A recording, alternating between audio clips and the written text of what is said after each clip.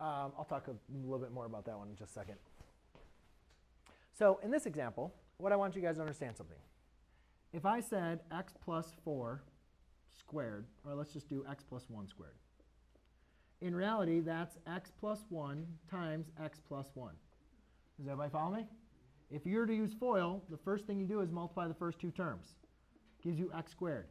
Is there any other number or term when I multiply them that's going to be larger than x squared?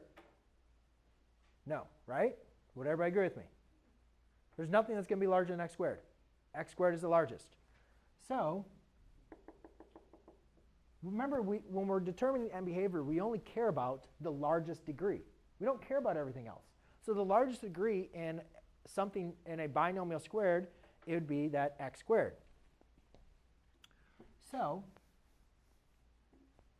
if I was to multiply this out, if something's cubed, the highest, or so here, this largest is going to be x squared, dot, dot, dot.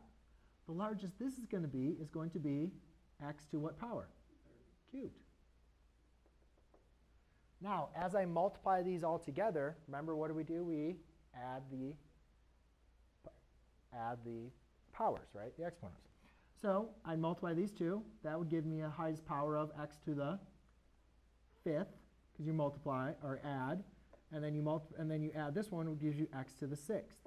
I have no idea what that looks like, but I know that my degree or my power is, or my degree is even, and I have a positive coefficient, right? Because none of these coefficients had a negative coefficient.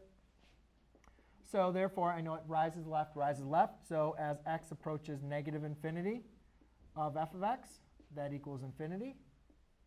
And as x approaches positive infinity of f of x, that equals infinity.